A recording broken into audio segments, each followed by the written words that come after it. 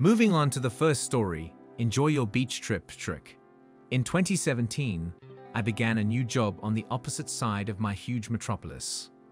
Rather than drive from where I was currently living and spend at least 90 minutes driving each way, I chose to relocate closer to my new workplace. I could have gotten a one-bedroom apartment on my own, but my budget at the time would have barely covered it. I'm a 20-something single man who enjoys going out.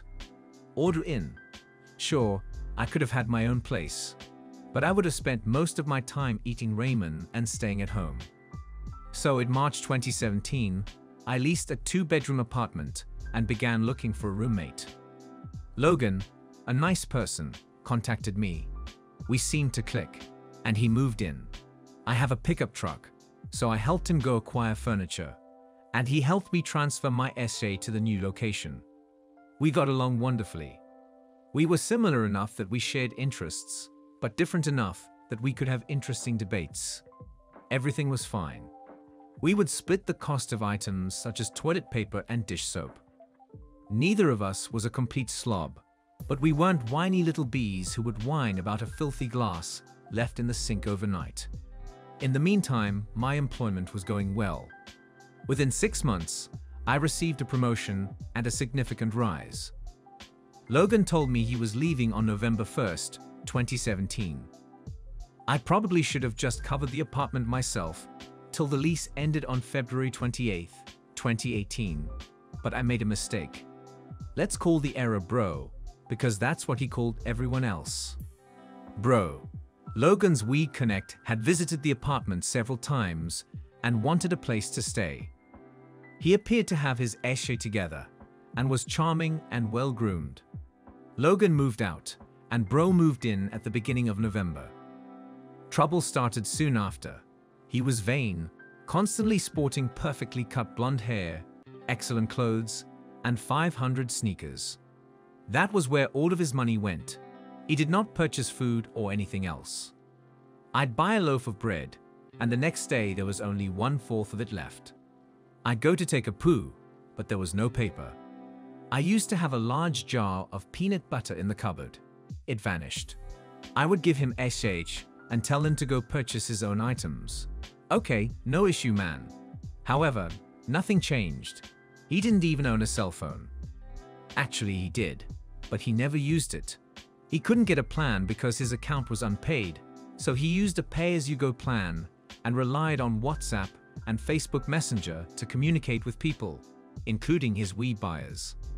How much do you believe he contributed to the internet bill? Rent was always late and never in one lump, and he was a total slob who never cleaned dishes or wiped anything down. I do not think he even understood how to spell mop. I was becoming increasingly irritated, and we eventually had a heated confrontation soon before Christmas 2017. I basically informed him that if he didn't stop using my stuff and start doing his own work, he'd be in trouble. Then, and I quote, "SJ is going to happen, and you will not like it."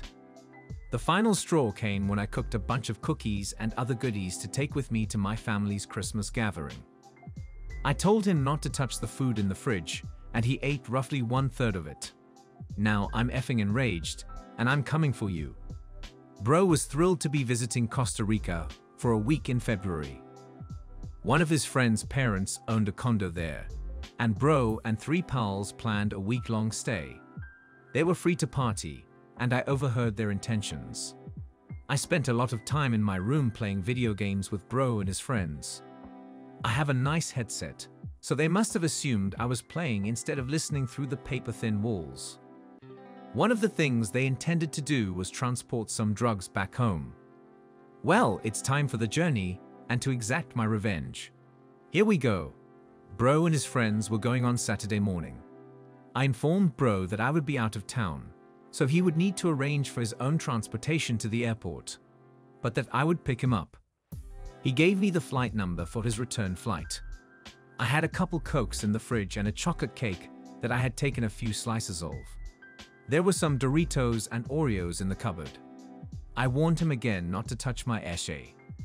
Bro was out of the house on Friday, so I packed every cleaning product in a bag. Every soap, dish soap, vinegar, cleanser, and more. All of it. Did I mention that bro will be using my stuff?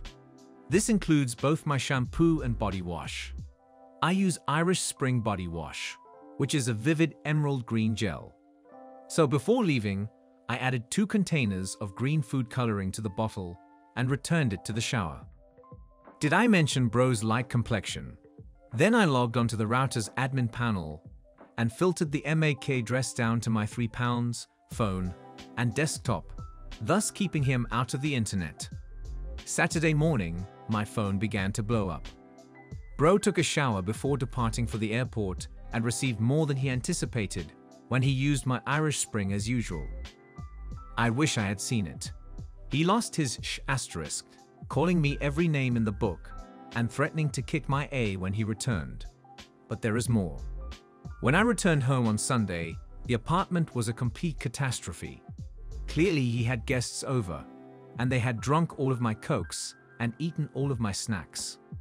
That's when I finally responded to him via WhatsApp. He contacted me immediately and began raving and screaming into the phone, terrified that he was effing green and it wouldn't wash off. No beach or pool. Calling me an effing hole, asking how I could do this to him, etc. I basically informed him that if he continues to use my SH, something bad will happen, and he wouldn't be in this problem if he wasn't an effing thief. Then I told him to be grateful and thank me. Thank you. What are you thanking me for? Thank you for not filling the cake with laxatives as I had planned. On Tuesday, I texted him. Bro, the cops were looking for you. What? What for? I don't know, brother. They simply wanted to know where you were. What have you told them? You were in Costa Rica, but were flying back on Sunday afternoon. He was unaware that there were no cops present. He only knows that they may have been waiting for him when he arrived, and that if he was detected transporting drugs, he would face serious consequences. So there went his suitcase plans as well as his plans to pay for his vacation. On Friday, I informed him that I would be unable to pick him up at the airport, but did not explain why. I had given my notice and surrendered the unit. I spent the entire week packing up everything I owned.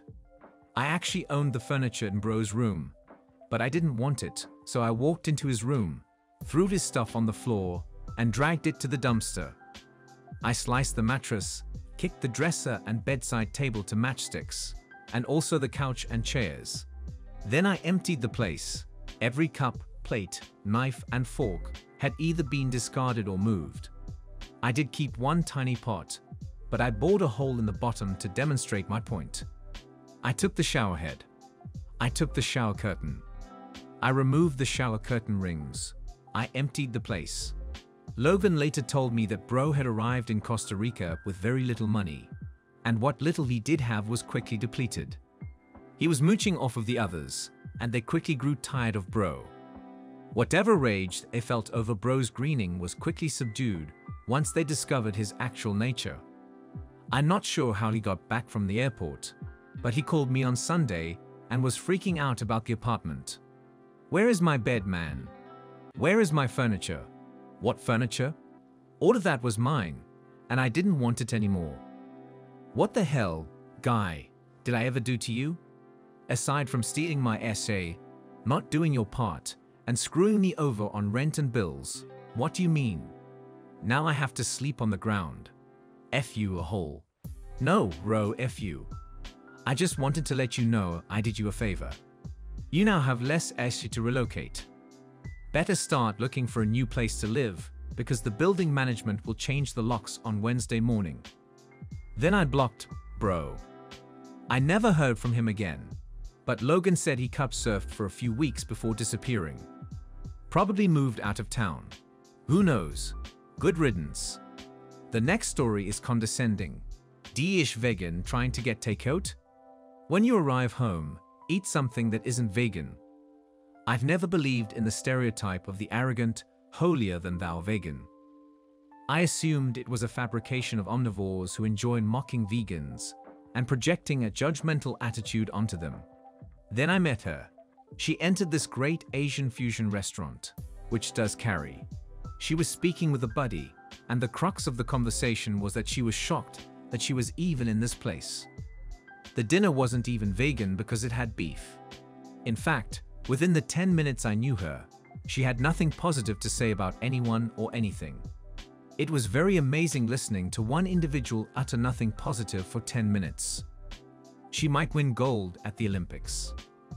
I stood in line, patiently waiting to place an order, with one person ahead of me. As she stepped in, that person completed ordering, and she walked right past me as if I didn't exist. I wanted tofu lo mein. The woman behind the counter looked at me, so I coughed nicely. I apologize, I was here first. This elicited the biggest, "Most dare you waste my time" eye roll I've ever seen, and she stepped back without saying anything. I ordered chicken fried rice, she got tofu lo mein, and we stepped back to wait for our meals. 10 minutes later, the first order appeared, and this woman, mindlessly chatting with her friend about how much someone they both knew was a complete idiot, swiped the order without thinking, without a thank you, and stormed out the door, desperate to ruin other people's evening somewhere. My initial thinking was, isn't it likely that my order will be completed before yours? And I nearly said it. And then I noticed she was storming out with the meals she did not want. The next meal appeared around 2 minutes later. I took it, knowing there was a good possibility it was tofu, thanked the nice woman behind the counter, and left without opening it, fearing that if I waited a second, the irate shrew would storm back in and remedy her mistake. I joyfully ate a tofu lo mein munch home that night. So I ate the lo mein and picked at the tofu. I'm not sure if that harpy returned, demanding her exact supper, or if she simply arrived home, realized it was chicken fried rice, and threw it away dejected. I hope she suffered some of the agony she appeared to relish inflicting on those around her. The final scenario has Eshe employers being pleasantly pleased when I depart. Okay, so I work for a tiny family medical practice. My first job out of school, I was always eager to do right by my patients. These bosses only wanted to make money. There was little care for the personnel, who dropped like flies, or the patients, who were always angry.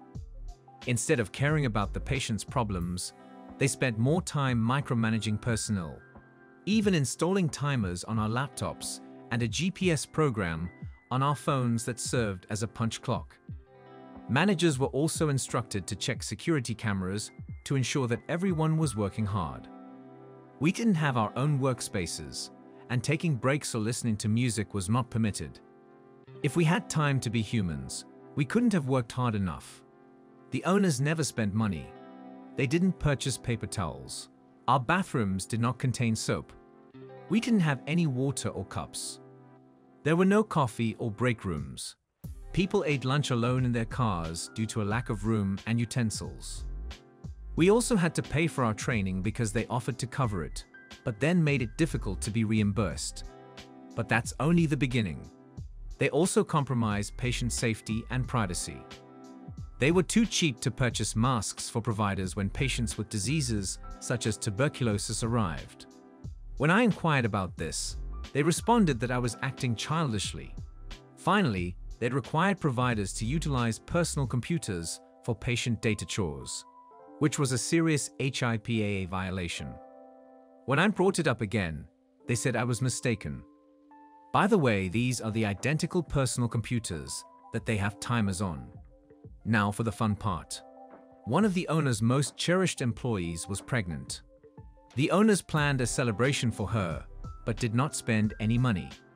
How would they accomplish it? They knew I had an excellent relationship with pharmaceutical reps. I just so happened to have one arrive on Monday. The baby shower was scheduled for Friday. Now, pharmaceutical salesmen frequently bring lunch and teach everyone about the latest medicine. They also delivered samples and discounts to the patients. The cheap owners devised a wonderful plan. Postponed the baby shower to Monday so that the pharmaceutical representative could provide lunch for everyone and they wouldn't have to buy it. They even advised me to change my order from my typical Chick-fil-A to a nice vegetarian restaurant because they were vegetarian. I ended up resigning the day before. The medication rep contacted my cell phone and inquired about the lunch. He realized it was a baby shower and thought it was strange. I agreed and cancelled the lunch, but I did not notify the owners. I wish I could see their expressions when free food was not available. 2 more employees resigned a day or 2 after I left, and more will likely follow. I also reported them to the Board of Health under High BAA. Their day will arrive soon. I'm currently unemployed and taking my time looking for the perfect fit. I thought small, family-owned was the way to go, but at this point, I'm considering moving to a larger company with a specialty.